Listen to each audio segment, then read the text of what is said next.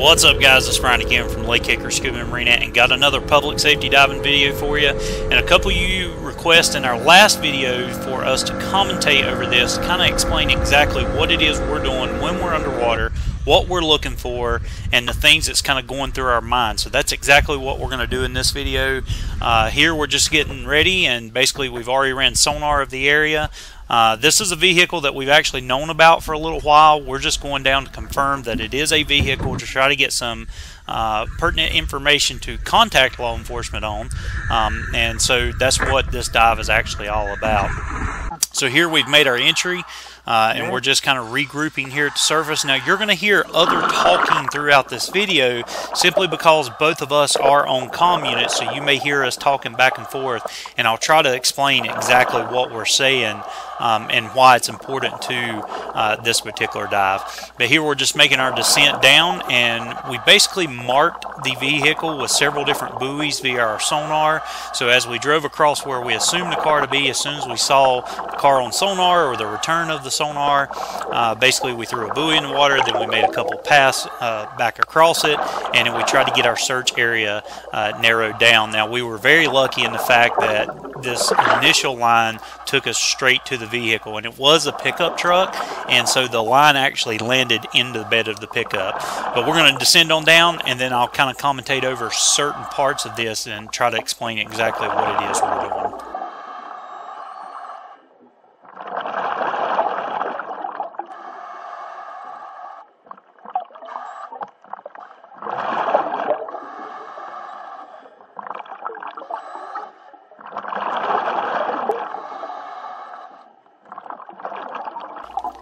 So here I'm just checking my depth really quick. I think our maximum depth here was about 27 feet. And we're going really slow. We didn't really see any other hazards on the sonar, but we're still going slow with our descent, making sure our gear's operating good. And here you can see we're actually approaching the vehicle. This happens to be the driver's side rear part of the bed of the pickup truck. And the first thing that I'm going to do is actually orientate myself so that I know exactly what part of the vehicle I'm on, where I'm at. I can kind of get an orientation of what it's going to be like at the surface, and then I'm going to regroup with the other diver, and we're actually going to start our initial investigation. So as I try to orientate where I'm at on the vehicle, the first thing I'm going to do is kind of look for the tag. That's going to let me know that I'm actually at the rear. Now obviously this is a pickup truck. I know that I'm at the rear, but this is just going to give me a good starting point to start an initial 360 search of the vehicle as well. And what I'm doing here is actually just descending down the tailgate of the vehicle, trying to locate the tag to see if I can get a tag number. I got a good feeling at this point, due to the visibility and the silt that has covered this vehicle, that it's not going to take much for us to kind of murky up the environment. So I'm going ahead and trying to log the tag as quickly as I can. I know that my camera will pick up the audio, and I'm also going to try to get the video from the tag as well, just so I can write the tag number down. I do have a slate with me that I'm going to write down, and then of course I'll communicate with the other diver. Hey, where you at? Let's regroup and let's start our investigation. The line is in the bed of the truck.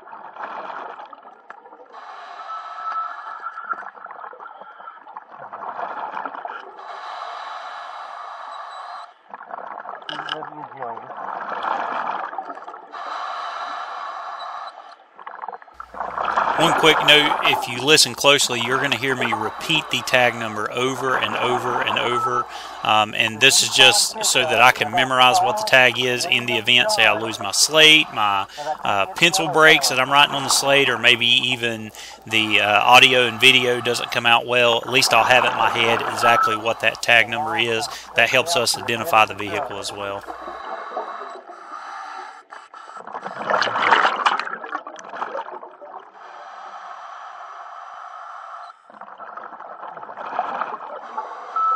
We're going to have to let it settle.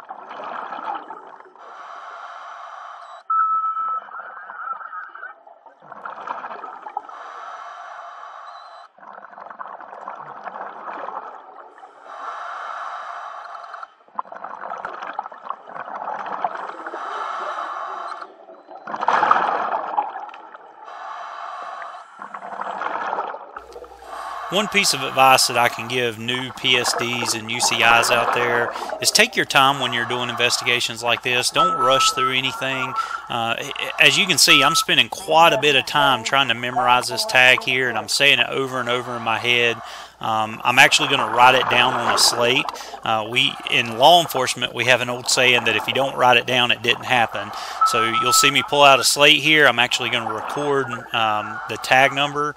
And like I said, I just repeat it over and over and over until I have it memorized. And then, of course, I'm going to write it down so that I don't forget it once I get back on land. But now that I've got it wrote down, I'm going to reconnect with my dive buddy there, and we're going to do a 360 search around the vehicle. And another primary goal that we have, of course, is marking the vehicle. So we're going to put a permanent buoy on this vehicle in the event that the two that we drop down gets moved due to current or anything like that as well. Where are you at?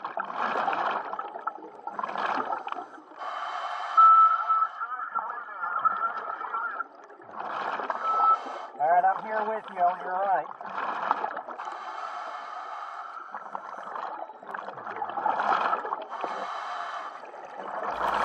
Now that I've reconnected with the other diver, we are actually at the driver's window. Our first thing at this point that we want to focus on, of course, is there any bodies in here?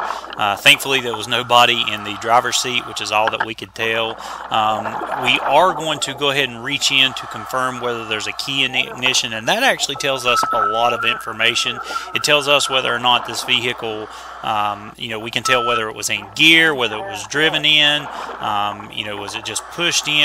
So information like that is very vital to an investigation as well, which we can confirm here that the keys are still in the truck.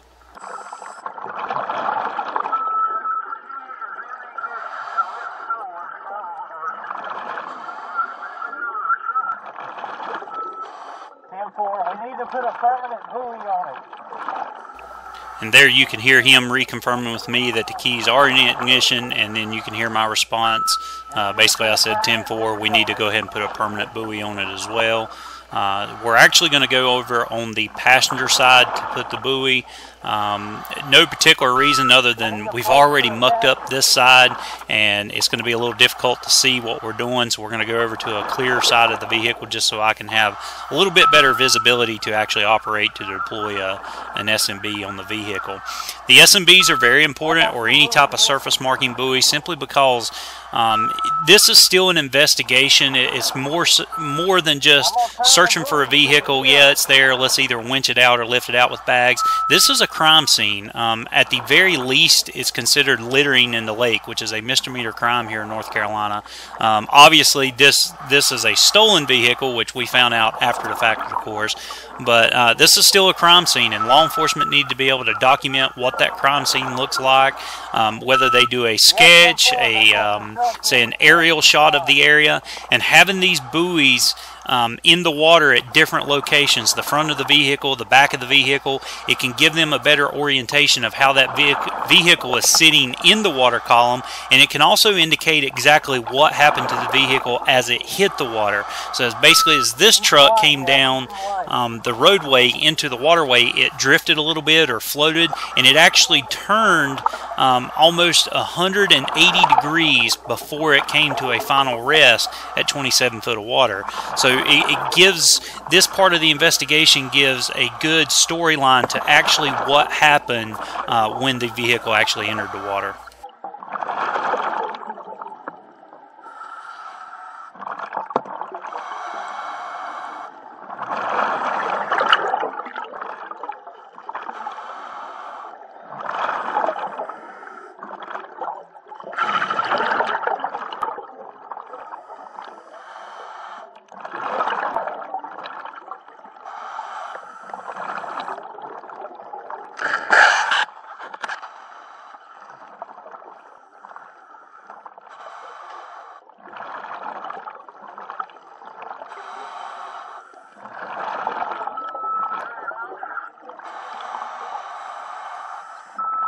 Where's the mirror? And there you can hear me asking him where the mirror is. basically I need something to tie the line to, and the best option at this point is we're going to use the passenger door mirror just to wrap the line around, and then of course I'll secure it to where it can't be removed. We do run the risk, unfortunately, because this is a public lake, between the time of this video and the time that we'll actually get the vehicle out, that a boater can come by and remove the buoy at the surface. But in all fairness, we do have this vehicle marked on sonar. We have the coordinates marked, so it's pretty simple for us to go right back out to where it's at, ascend down 27 foot and put another buoy on it. So we're not really concerned at that point. But like I said, the buoy does allow us to show an accurate picture from the surface of what this vehicle's orientation is at the bottom.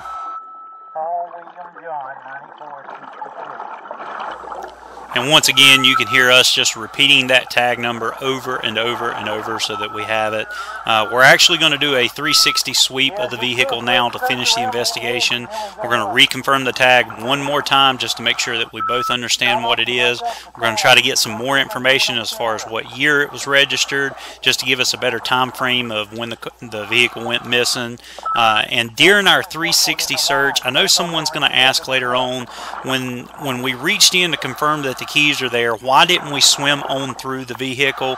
Typically speaking, unless it's a rescue operation, which this is not, this is a search and recovery operation, unless it's a rescue, we never really penetrate more than an arm's length inside of a vehicle or inside of a structure. So that's why we didn't go any further than just arm's length. Now, one of the things that we could have done was actually check each door to see if they were unlocked so that we could do an arm's length search in each door.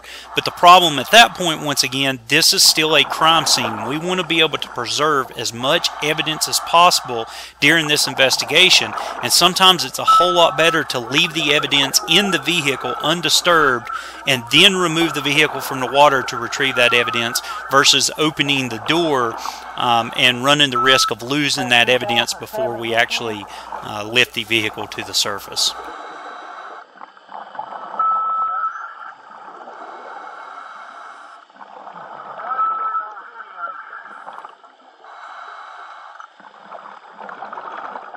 And as you can see now, the tag is pretty visible. By doing our investigation around, then coming back and reconfirming the tag, we gave the sediment and the turbidity time to settle there in the water, which allowed us just to reconfirm and get the tag on video as well.